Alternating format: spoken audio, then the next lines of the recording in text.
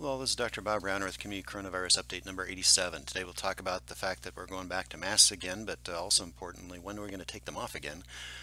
Plus some more on immunity variants and mixed messages. So yesterday, the Health Department announced that we will be back to a directive health measure in Lincoln Lancaster County with masks, and Lincoln Public Schools also announced that for K through 12, we'd be going out to masks in all our buildings as well. And so the next few slides is kind of our rationale that we presented at the school board last night.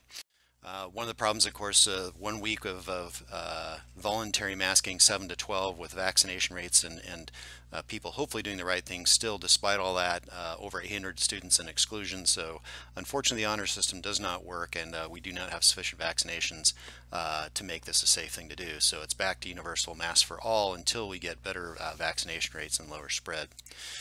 Some things I would add too is that there's a couple other problems too. Number one is that the hospitals in Nebraska are full. They don't have any excess capacity right now, so we need to slow down this pandemic to give our hospitals a little breather here. The problem is when you hit hospital capacity, mortality goes up, not just for coronavirus, but everything else too. Um, you know, Bryan Hospital did get a few empty ICU beds, but not because of a good problem. It's because 6 patients with coronavirus died over the weekend, including 2 men who were local who died in their 40s and 60s. And so we're getting people dying without any actually underlying conditions. These are young, healthy people dying now. So it looks like Delta is worse than prior variants. And it's also worse for kids. So what we're seeing in Region 4, which is the southeastern part of the United States that has the worst surge right now, that graph on the left, that is only children. And you'll see that the number of children hospitalized is already 2 to 3 times higher than the worst of the surge back in January. And so it appears that this may be worse for children as well. So all of these added effect, we need to do something. We need to do something now. Lincoln Lancaster County rates of spread based on the CDC threshold criteria for safe schools. We've been in the red for a few weeks now, and so the problem with that hospitalizations that we're having is those hospitalizations, those are based on the infections that happened 2 weeks ago, and we have more now. So the hospital situation is going to get worse, not better, over the coming weeks. So it's time to do something. We're sort of in an emergency situation here. Vaccination rates, I think there was some hope that we had enough people vaccinated, but we just don't have enough people vaccinated. Even in Lincoln Lancaster County, which has the highest vaccinations of the states, we're still not there. If we were like in the Northeast with these kind of rates, maybe we could have gotten away with that, but we just don't have enough people vaccinated right now. And especially in the young population, what we're seeing is that in the teenage and college age populations, we're not even 50% fully vaccinated yet. And so until this number gets much higher, we need to have masks in place. You could argue as why did it take so long to put a mask ordinance in place? We put the first one in here, we didn't take it off till here, till we were down in this level. I think there was some hope that combinations of vaccines plus people hopefully being honorable might help. Unfortunately, we've proven that that just isn't the case. Delta spreads so much faster than the original Wuhan strain, and people just don't follow recommendations unless they're required in these situations. And so it's back to masks for a while. We'll talk at the end about when I think we could take masks back off though, however. And then so we talked a little bit about the 2 misconceptions out there. There's still those people coming out, even some people with medical background claiming that masks don't work. They're making a fundamental mistake.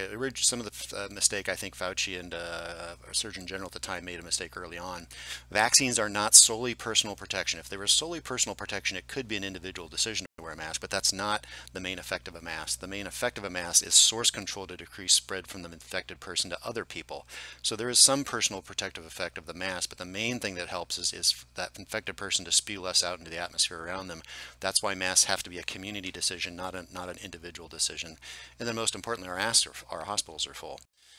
So all of our public health efforts, they're layered interventions. Very rarely does a public health intervention, including vaccination, control things by itself. It's layers of stuff, and until we get people to realize you can't just pick and choose one thing, you're going to have to do multiple things until we get this thing under control. And the evidence in mask is rock solid at this point. There's last week at the school board when we talked about a couple of debunked studies and opinion pieces. That's really about all there is against masks. This summary put out a few weeks ago literally has a 2-page bibliography of why masks and things like this work. The evidence is solid, and it's about 99 to 1 from a medical perspective. Yes, there's a few oddball doctors out there who are against masks, but they're the 1 out of 99. So, and last thing, of course, is hospitals are full. And it's kind of hard sometimes to explain this to the general public. So what I used as an analogy is that last week I had a meeting in Fremont, and on that drive to Fremont, I used to drive that drive to Fremont and go to the hospital on weekends 25 years ago. Because early in my medical career, I worked at the emergency room here, and I had two of my unhappy firsts in the Fremont emergency room.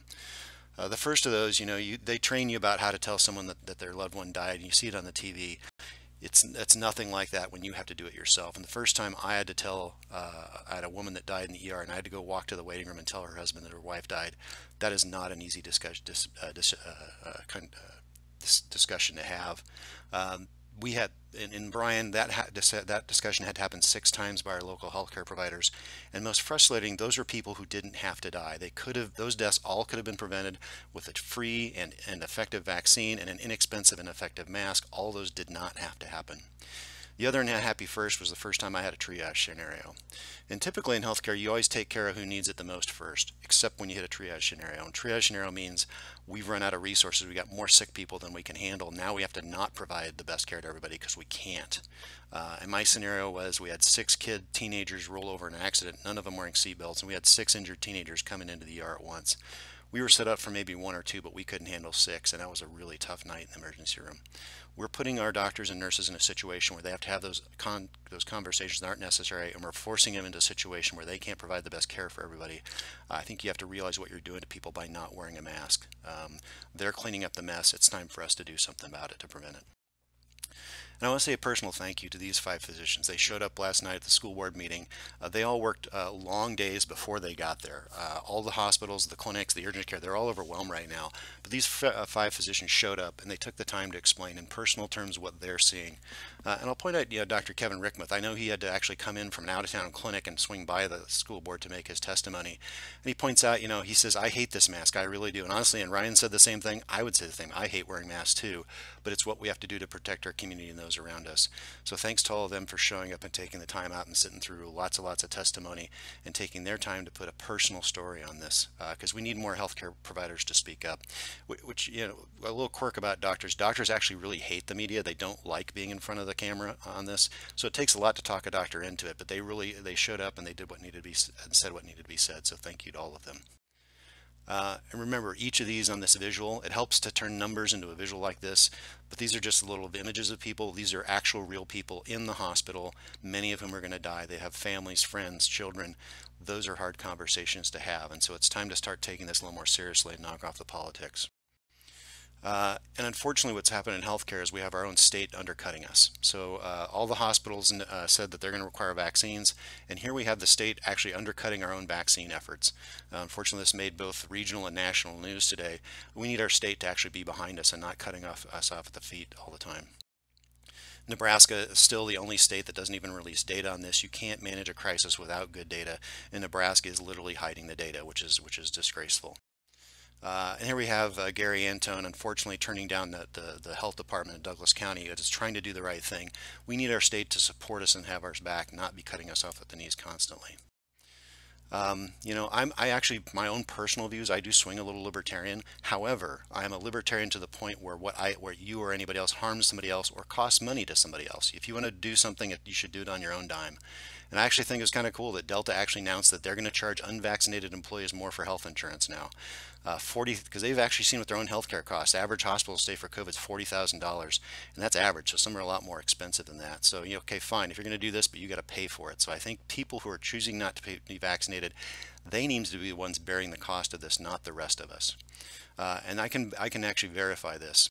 My day job, I work on health system contracts. Our Medicare contract in Lincoln, Nebraska, actually our costs for coronavirus were $4 million less than the comparable population around the rest of around the United States.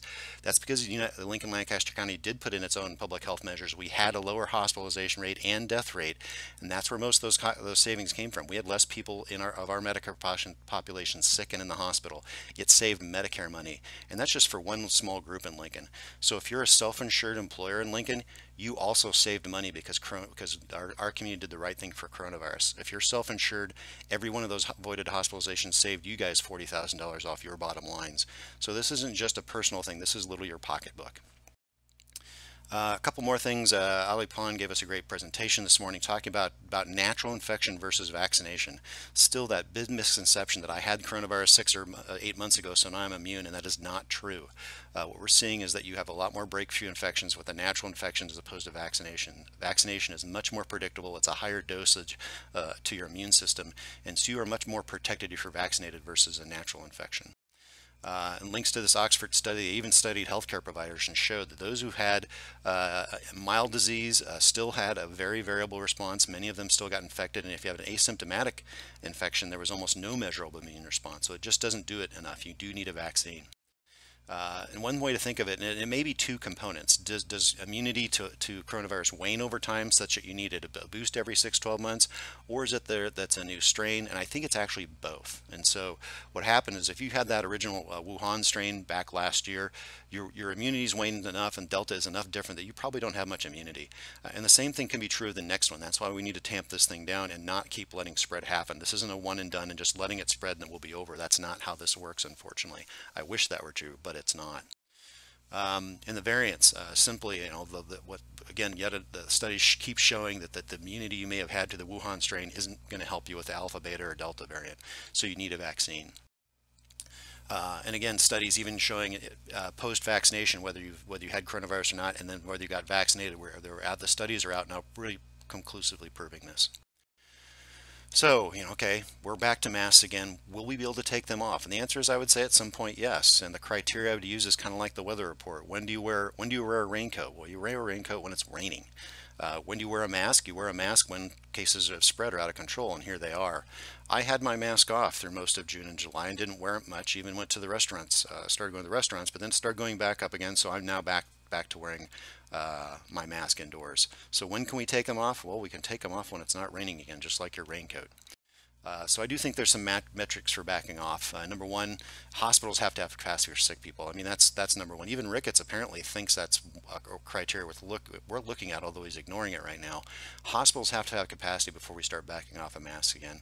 We do need reduced community spread, and I would use those CDC criteria because those are objective criteria we can all look at and verify. There's a lack of trust in everything right now, so we want criteria that everybody can see and everybody can run the numbers themselves and verify it. So I think we need to use reduced community spread by that CDC criteria. We're also going to need sufficient vaccination rates, likely building level if you're in a school, probably in the 70 to 90% range. I don't know what that number is yet, but it's going to have to be a lot higher than it is right now. And I think we need to start finally putting some accountability in here. The differential masking based on an attendance based on your vaccination status. So if you're not going to wear a vaccine, well, then maybe you can't go to the restaurant, maybe you can't get on the airplane, maybe you're going to have to wear a mask. So the people who should be able to take off the mask first are those who are vaccinated, and those who aren't should have to wait longer. If you want to make your own personal decision, fine, but you need to pay for the consequences of your own decision, not the rest of us. We also need adequate surveillance testing in place. Those numbers that I showed, those are probably an underestimate because we don't have adequate testing right now. And we need to start being proactive. What's most frustrating to me is that we can actually predict some of these things ahead, and some of us, of course, have for the last few weeks or months. We need to be proactive and quit waiting for a crisis to make a decision so we can prevent this in the next time. So I think we can get past some of this stuff, but we need people actually running by the numbers, and we need the state to actually help us instead of hinder us. So as you can tell, a bit frustrated today, but it is what it is. So hopefully this is helpful to you. Here's what I do for a living. Disclaimer, these are my opinions, not necessarily everybody here. But at least in the medical community, everybody's pretty much behind this, and it's really 99 to 1.